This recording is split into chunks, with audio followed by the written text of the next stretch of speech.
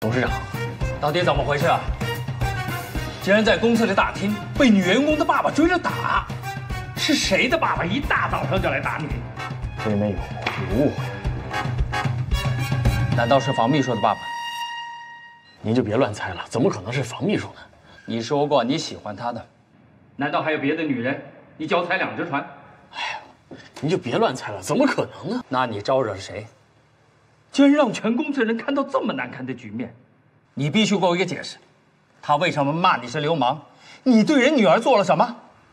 对不起，这是我的私生活。发生在公司里面的事情就是公事，你必须把这个女人的姓名、年龄、职务一五一十的告诉我。那我也不能说。你要是这个态度，那我就召开公司管理层会议。一个公司的高管由于生活作风问题影响到公司的形象，你就必须离职。那如果真是这样的话，我只能遵守公司的规则。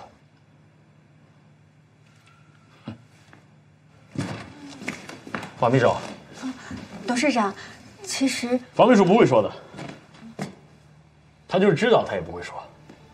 你说什么？房秘书不会出卖自己的上级，所以就算他知道，他也不会说。这一点你应该比我更清楚，对吧？那你准备承担后果吧。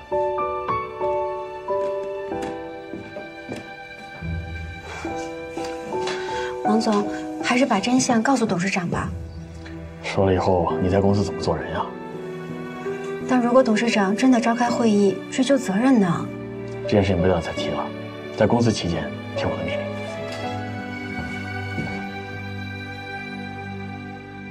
这王总啊，肯定被那个女的抓住什么把柄了。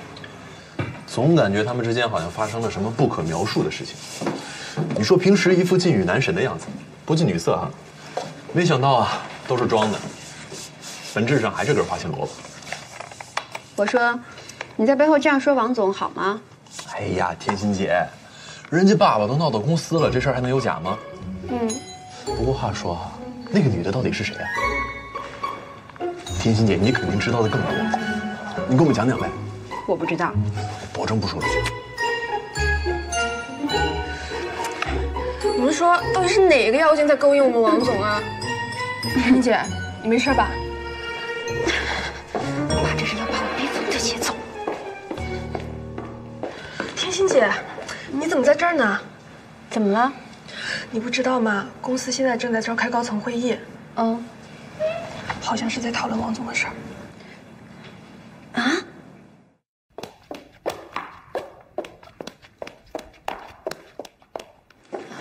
王总。啊。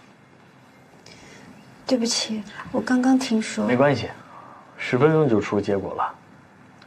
降薪1年，比想象中轻多了。对不起。这事跟你没关系。15分钟以后，我们还有一个宣传会要开，赶紧准备一下吧。为什么呢？你为什么要偏袒我，而让自己难堪呢？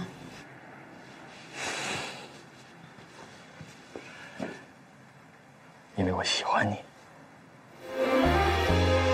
走吧。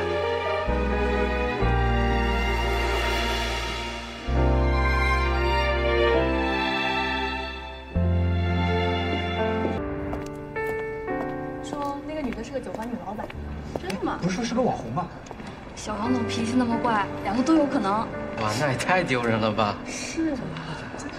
再上什么？听说小王总在美国的每一任助理都跟他有关系。是吧？真的这样？你们有很闲吗？天心姐，上班时间嚼什么舌头？还不去工作？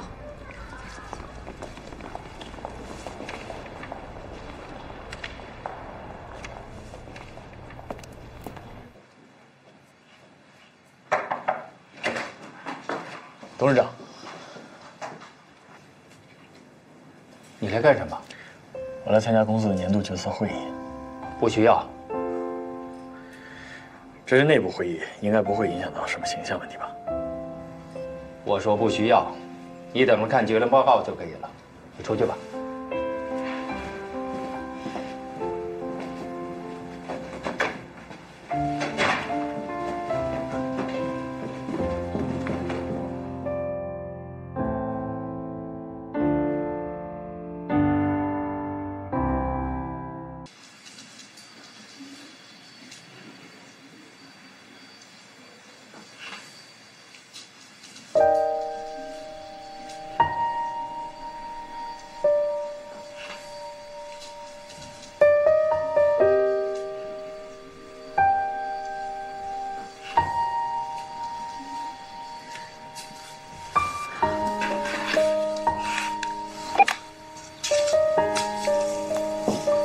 喂，我是房秘书，请问董事长现在有时间吗？能不能给我20分钟？我找他有点事情。房秘书，什么事儿？是我的父亲闹到公司里来了。那你父亲为什么要打他呢？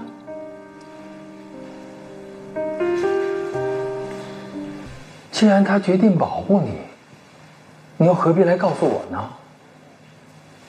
我不想影响王总的名誉，也不愿意因为我让你误会了王总。黄秘书，我问你件事啊。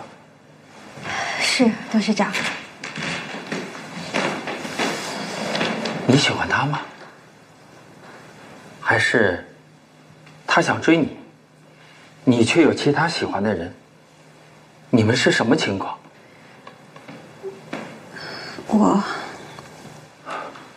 该不会，房秘书，你也喜欢他吧？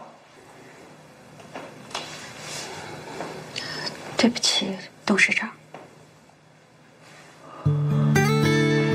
专业尽责，一向工作第一的房秘书，你怎么会为情所困呢？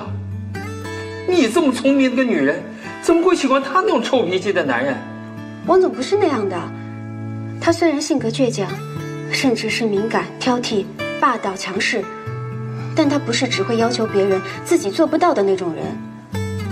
他对自己特别的严苛，无论是感情还是工作，他都会把自己和对方想清楚了再做决定。就算是做错了，他也勇于承认。而且最重要的是，王总他特别的细心和体贴，他是一个非常认真执着的人。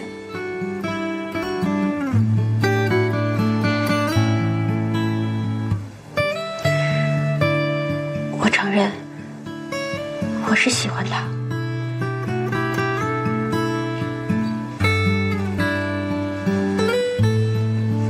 我一向不愿意干涉别人的感情，可是事情发生了，我就必须拿出态度，必须去处理。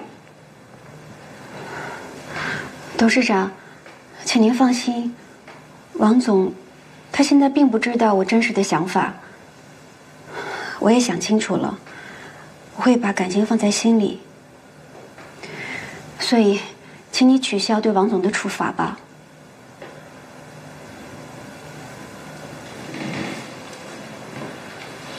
如果我不让你继续待在他身边，你能接受吗？